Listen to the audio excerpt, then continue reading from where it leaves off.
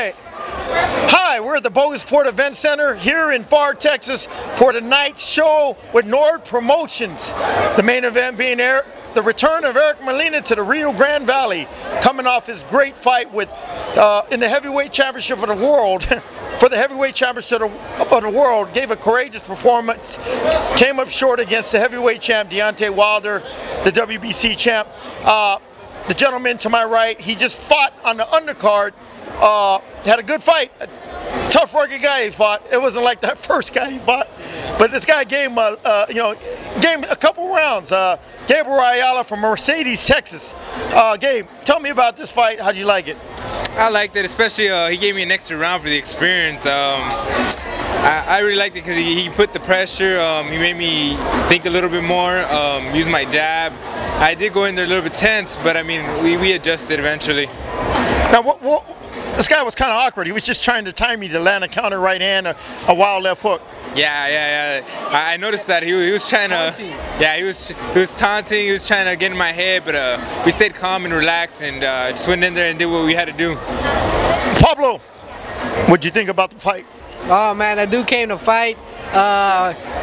Gabriel was ripping him with some good punches to the body, and just the kid wouldn't go down. You know, he just kept. I mean, the kid he was throwing at him. He was firing back at Gabriel, but Gabriel, with his amateur boxing experience, tore him apart. Stayed calm, picked the shots, and so he took him down. Now, his taunting probably, messed with him. He tried messing with his head, but I mean, he took it easy, stayed calm, stuck to his game plan, and everything worked out. He came out with the knockout. Now, you were headhunting a lot. I guess Ted Lucio, your corner man, said start going to the body a little bit more. Yeah, we were headhunting at first. Like I said, I was tense, a little nervous, but I mean, eventually, after the first round, I started listening to my corner more. I threw combinations and then went following up with those body shots, and that opened up everything. That was pretty much his demise when you start hitting him to the body. Huh? Oh yeah. Especially with Mexican fighters, they could take hits to the head forever and they won't go down. So we had to go for that body. Now, you love to stay busy. The next card here, Nord Promotions, first week of December, you're going to be fighting on that card and bringing your big fan base you brought from Mercedes, Texas. Oh, well, actually, Cavazos is having one next month in November, so hopefully we get on that one and Nord in December. Okay, you just want to stay active, that's all. I'm just trying to stay active and build up, get my my experience. Pablo, you seen him, what does he got to work on when he gets back in the gym? There's a few things he has to work on, in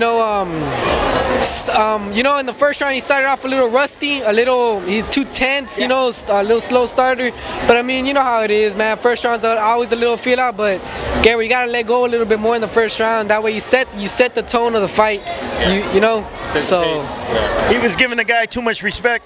Go in there, man, throw some hard jabs, and just rip him apart from the first round. But it was the body shots that pretty much started breaking this guy down. Yeah, I just need to stop being cautious, like he said, and just let everything flow. Well, like I said, these I call them minor league development fights. Before you get to the majors, you got to develop your skills, your mindset at this minor league level.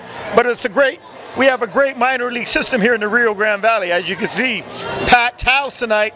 You brought in a big fan base from Mercedes, Texas. Oh yeah, I'm always having my fan base coming and supporting. So hopefully we get on these next few cards and bring more people in. Any last words to all your fans?